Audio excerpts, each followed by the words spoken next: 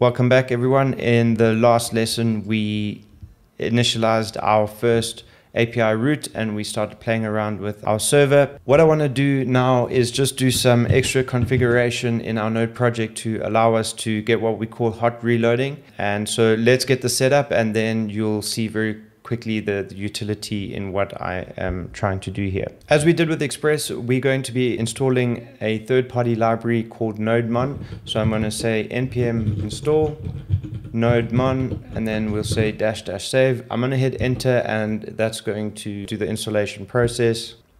Once it's successfully loaded up, and you can confirm that in your package.json, you'll see Nodemon has been installed. So what Nodemon allows us to do is initialize our Express server, and when we call it, it's going to then listen for any changes we make in our code, and every time we hit save in our IDE, it's going to stop and restart the server automatically. To test this out, I'm going to go to our terminal. We will type in Nodemon and then index.js. So very similar to the previous one. Instead of just using the node command, we're using Nodemon to make sure that we use the Nodemon package. So to get Nodemon working, we're going to take a look at this scripts key here in our package.json. You will notice that there is a current script here called test. And so just to show you what's going on here, we can run these scripts by saying npm and then referencing the key of the script that's listed in here. So we can say npm test, and then you will see we get this echo here, error, no test specified, and it exits at 1. So this is not very meaningful to us at this point of time. I am going to just delete that out, and I'm going to instead implement our own script called test. We are now going to make use of that Nodemon command. So it'll be Nodemon and then index.js.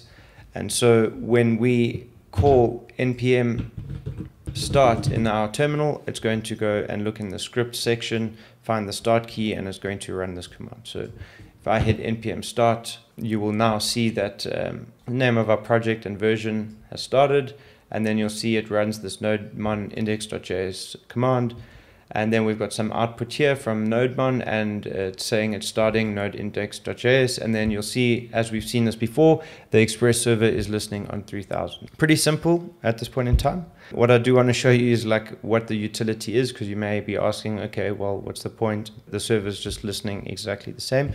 But in that last lesson, we were playing around with different names of this route. I want to revert it back to what we had, which was just a slash. Now that I've made this change, you'll see I've got some changes in this file.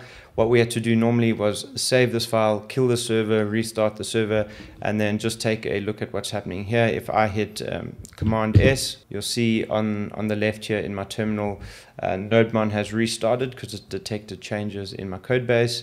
It's restarted the server, and then the Express server is now listening on 3000. And so this is pretty useful. We can make any changes we want.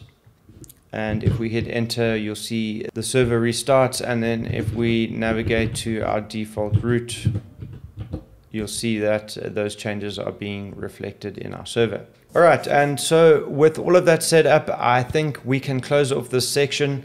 The whole section was dedicated to getting this project initialized and getting to a point where we can actually start learning how to use Passport and the local authentication strategy that it offers. So good job for getting this far. I think we've made good progress. I'll see you on over in the next lesson. Cheers for now.